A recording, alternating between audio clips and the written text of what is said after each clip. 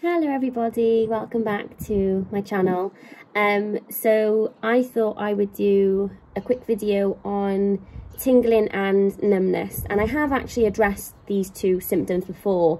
I'm pretty sure I did a video called neurological symptoms, but I kind of wanted to go into depth a little bit more about how these two symptoms affected me and how I kind of dealt with them. So I went through a period about a year ago where I had like crazy neurological symptoms, and I find that with people with health anxiety, they tend to go through different sets of symptoms. So some people, it might be very like cardiac symptoms. They might have chest pain, palpitations, shortness of breath, all of that. Other people might have digestive system problems. You know, they'll have like change in bowel habit. Maybe they're constipated, maybe they've got loose stools, stomach pain, whatever. And then other people kind of fall under the bracket of neurological symptoms. And for me, the neurological symptoms always frightened me the most. I mean, don't get me wrong, they all scared me at some point, but I think the neurological symptoms made me feel as though I was like losing control, and that, you know, especially when I was having like uncontrolled movements and stuff like that, it was just a really horrible thing. So I went through a period about a year ago where I was having twitches, I was having like sharp shooting pains all over my body. I was having myoclonic jerks, I was having hypnic jerks, and I was having tingling. And the tingling actually started at the tip of my nose. And I noticed one day that I felt like this weird fuzziness at the tip, and I kept kind of like wiping my nose thinking there was like a cobweb on it or something.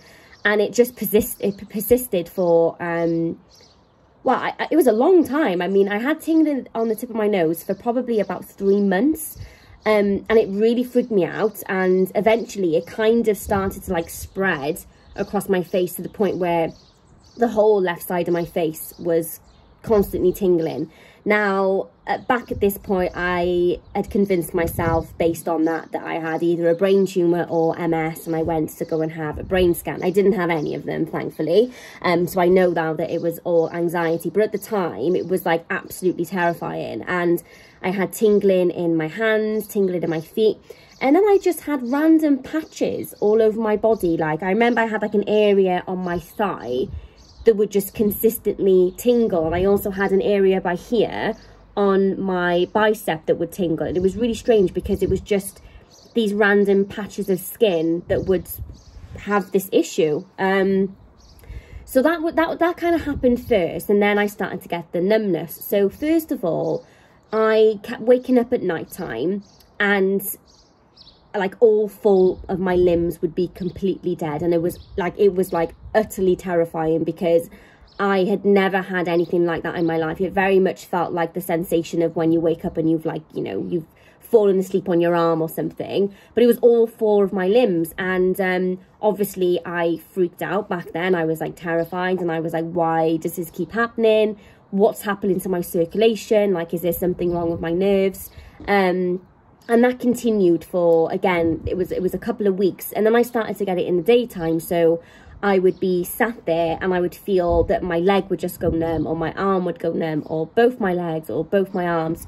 And the more that I stressed about it, obviously the worse that it got. And this kind of, the tingling and the numbness, they lasted pretty much, I'd say, for about 3-4 months.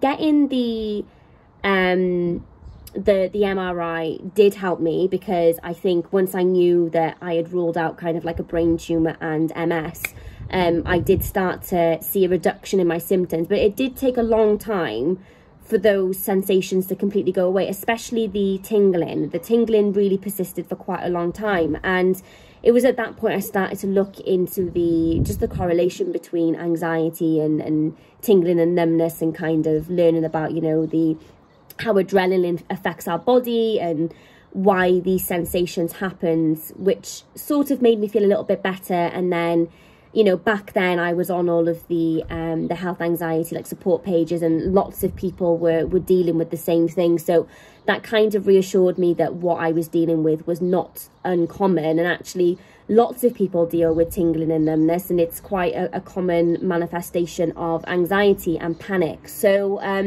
that did help, but essentially it just took time for those feelings to go away. I had to basically reframe it in my brain and just think, right, this is a symptom of anxiety. It's just like having headaches. It's just like having digestive system symptoms. It's just like, you know, having palpitations. It's just anxiety, you know, coming out in your body, and it's coming out in tingling and numbness. And once I kind of accepted that it was anxiety and nothing sinister or nothing that my brain was kind of conjuring up, I did see that over the course of the next like couple of weeks, the symptoms did go away. So that was really tough for me, because I had never experienced those sensations before. I mean, I've always had the twitching and I've had lots more anxiety symptoms, but I think it always kind of freaks us out when a completely new symptom pops up.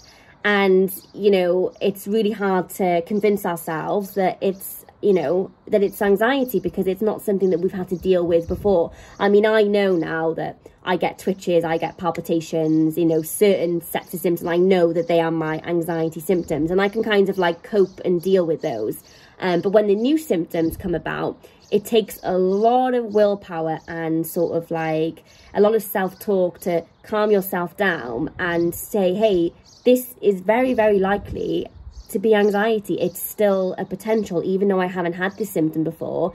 I really believe that anxiety kind of, our brain realizes that we have started to kind of ignore the old symptoms. So it's like, hey, we need to grab her attention, so let's try something else. And I really feel that that's what my body does to me, because I can see over the course of the last couple of years that my symptoms have changed and new ones have come about and old ones have disappeared, and the pattern of my anxiety has changed. So I think it's the brain's way of trying to reel us back in. But I just wanted to put this video out there just to reiterate the fact that I have dealt with tingling and numbness, and like I said, it was very scary, especially when the tingling was all down the left side of my face. And you know, I was like, this can't be normal. I just couldn't see in my brain how that could have been anxiety, but it was.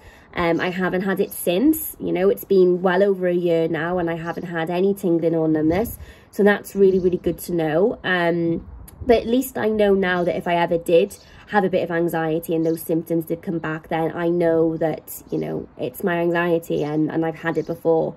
So I hope this video was helpful. I know I don't have a great deal of tips like some other YouTubers do. I feel like I'm still very early on in my anxiety kind of recovery, but when I do have tips for these things, you'll be the first people that I share them with. But if you have experienced this, please comment down below so that other people can have a little read and feel comforted by the fact that it's not just them.